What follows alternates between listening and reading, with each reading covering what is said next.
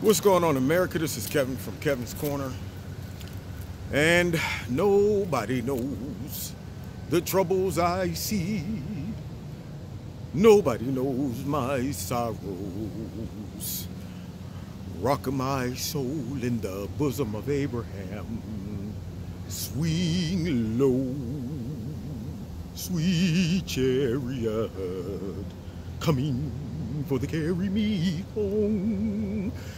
Yeah, right now I'm in the mood for old Negro spirituals because of the results of the election. However, not all is lost. My philosophy is this: so what, now what? That's one of my slogans. So what, now what? Another one of them is play the next play. Meaning this: one time in high school, when I had the juice, I had a game coming up, and I was trying to show off for my little girlfriend who went to the other school. Well, first play of the game, I fumbled the ball. Coach called me over to the sideline. He said, "Listen, son, that play is over. Can never do it again. What you need to do is play the next play. Focus on that, because when you start looking back, that's when you get trapped in the past and you can't perform in the future." That's what we got to do now as the conservative movement, as Republicans. A lot of our Republican voters, for whatever reason, failed to realize the sheer evil of the Democratic Party. And as they say, we want more checks and balances in government.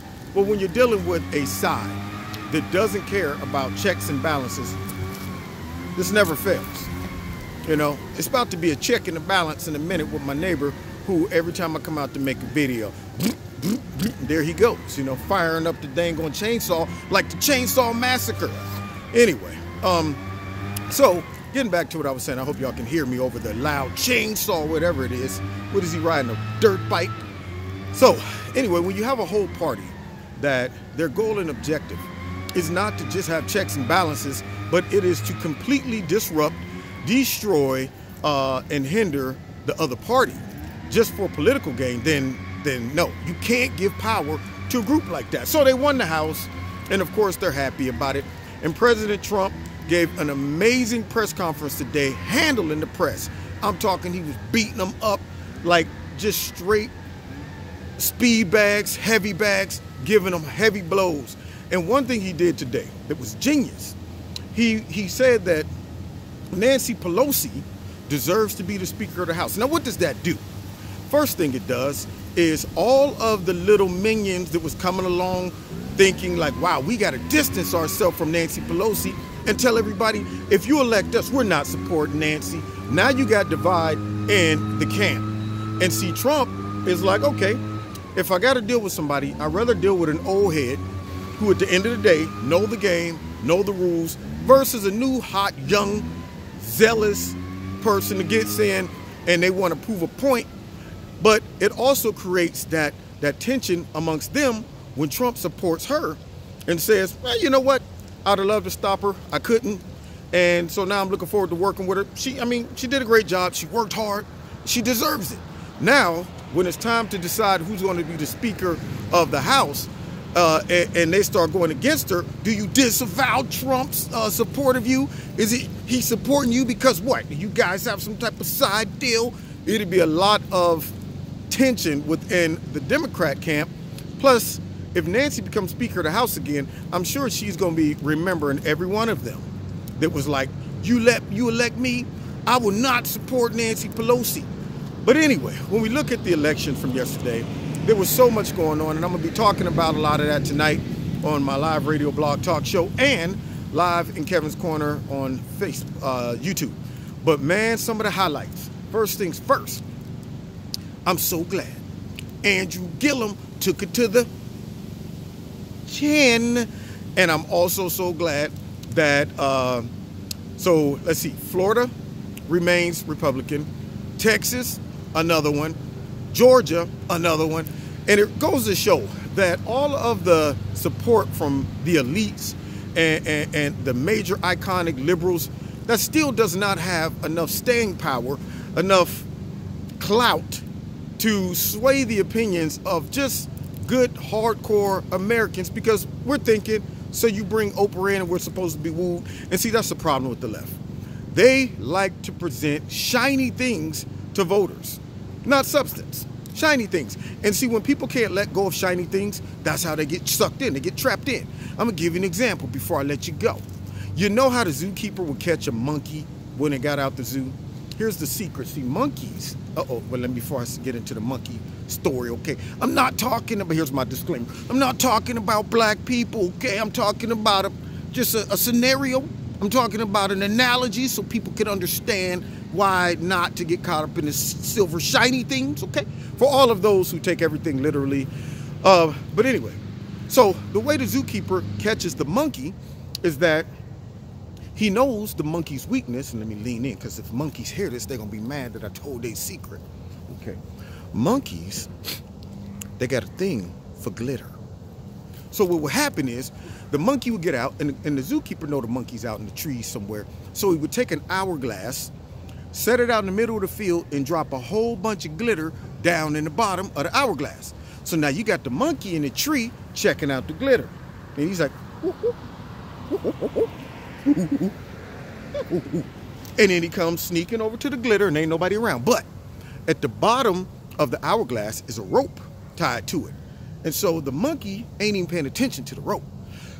So he stick his little monkey hand down to get the glitter. And you know you got to get the tight hand to get through the bottleneck, see? So, you know, a little tight hand goes in, opens the hand, grabs the glitter. What does he create? A fist. Now he goes to pull the hand out, but it won't get back out through the bottleneck. So instead of the monkey letting go of the glitter and pulling his hand out, the monkey starts fighting with it. He's like, man, I got to hang on to this glitter. And not realizing in the bushes, the zookeeper got the rope, and he just starts pulling the monkey on over. And the monkey's holding on to the shiny stuff, not realizing that he is being sucked in and trapped because he got distracted by the glitter. And the Democratic Party has been doing that to their voters for years, making them focus on the glitter. Let's send Obama, let's send Oprah, let's get Will Ferrell to go door to door. Let's get Hollywood to make personal phone calls. And they were still getting their butts beat in the Senate. Now, I'm very, very excited about what the Senate has done. A lot of these confirmations hopefully can go through. We might be able to get some more Supreme Justices to get pushed through. But the one thing that the Democratic Party, and I'm banking on them doing this, when you have somebody who is just bitter and they want revenge, there's not much you can do to get them to cooperate peacefully. As much as some of those people in the party might say, look, y'all, we need to calm down, do this the right way. We got our power back in this particular branch. Let's just focus on progress so we at least in 2020 be able to say we didn't just waste time arguing, fighting, jamming up the president this whole time. We did stuff, but no, they're not going to do that. You know what they're going to do? They're going to have loose cannons like Maxine Waters, who's going to be going crazy talking about it's my turn to get some revenge now. Water is off the hook, you know, and you're going to have people who are going to get out of control, and they're going to be talking about impeachment. They're going to be dragging out all types of unnecessary investigations. And then all those people who, for whatever reason, forgot the true nature of the Democrats and didn't come out to vote or voted opposite, they're going to wake up again and say, what have we done? By putting them back in power, they have single-handedly stopped progress or undone everything that has already been done. And then 2020, as Trump was saying during the interview today, all he's going to do is just go, hey, y'all saw how they acted for the last 2 years. So now what y'all going to do? Y'all going to vote these knuckleheads back in or what? So they're going to do it. They're going to ruin themselves. That is just what they do. They're going to shoot themselves right in their big fat feet. Now, in closing, okay, so they won the House. But did they have to have the worst of the Legion of Doom that survived? I mean, you got the top knuckleheads, Pelosi, Menendez, I don't know how in the world that man made it back in. Waters, Mad Max, off the leash, still running around. And she's really off the leash now. She's off both leashes. She's off of the Democrat leash. She's off of the Republican can lead. She's just everywhere. She's just going to be running around attacking everybody. Como and Warren, a.k.a. Pocahontas. All of them, they made it through. The Legion of Doom. The worst of the worst, you know, and hopefully somebody will grab them under the collar, pull them close and say, now look, y'all better not mess this up for us. But no, they're going to mess it up. They always do. That's just the nature of the Democrats. So anyway, yeah, we got the Senate, and we're going to still make it happen. We're going to still play the next play. Yeah, that's what we're going to do. We're going to continue to move forward. As much as I hated that, because I didn't want to even have to go through the Democrats. That was my whole thing. I really, really wish that more people would have just been more aware of the bigger problems that is going to come with the Democratic Party being in any power, period. But anyway, it is what it is. Let's continue to fight and go from there. All right, check out my show tonight, 7:30. Also find me on Facebook, find me on Twitter, and check out Extreme Tees, my sponsor. Love their paraphernalia, I'm telling you, it's great. You can find that link in the bottom. And also, if you want to support Kevin at Kevin's Corner, there's a link in the bottom to do that as well. And we will see you next time in Kevin's Corner. Don't forget to share. Don't forget to like. Don't forget to subscribe. We're running up on 100,000 subscribers. And we're going to have a good time. Celebrate good times. Come on. Yeah, where's John Travolta? He made that famous. Yeah. See, in the 80s, 70s, you can just get away with one move like that. People say, oh, God, he's so hot. Look, he's pointing up and down. Ooh, that is so sexy, girl. You know, yeah, easy stuff. Or this one. How about that one? Yeah, that was an old move. Oh, my God, he's just rolling his hands back. That is, oh, look, he's so sexy. Or this one. Oh, he's imitating drowning. Oh, that is, girl. Is he swimming? That is the hottest dance ever. Yeah, those were good times. Twists, everything. Come on, baby. Anyway. God bless. See you next time in Kevin's Corner.